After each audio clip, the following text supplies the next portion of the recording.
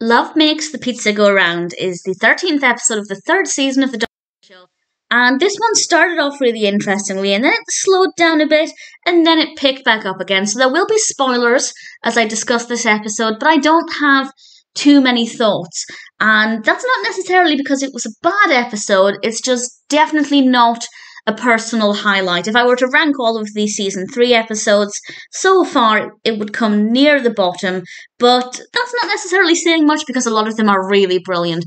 And it actually starts off with Doris seeing a fortune teller because she's writing an article for the magazine for Today's World, and that was quite interesting. I rather liked that.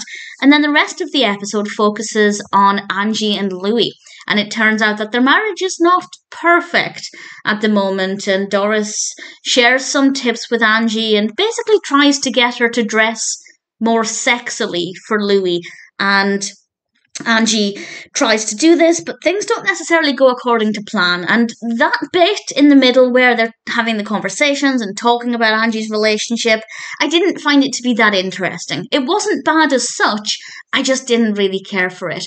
But then from the point when they're in the restaurant and Ron Harvey is there, I loved that part. So from there onwards, it was really strong.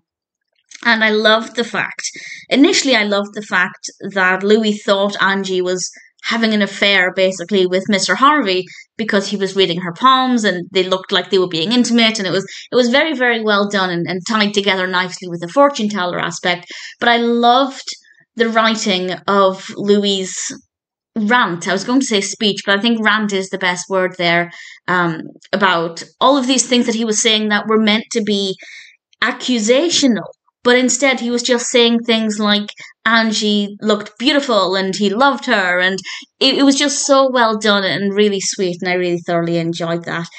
I think part of the reason why I don't love this episode is because I'm not that bothered about Angie and Louis as characters. I don't mind them. And I think whenever they're in an episode, they bring a great energy to it. But to focus an episode purely on their characters, I just didn't care that much. Again, didn't dislike it as such. It's not a bad episode. It's not badly written. The pacing is fine.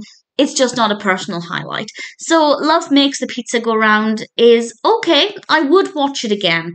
But there are many Doris Day Show episodes I'd choose before this one. But it's still not too bad.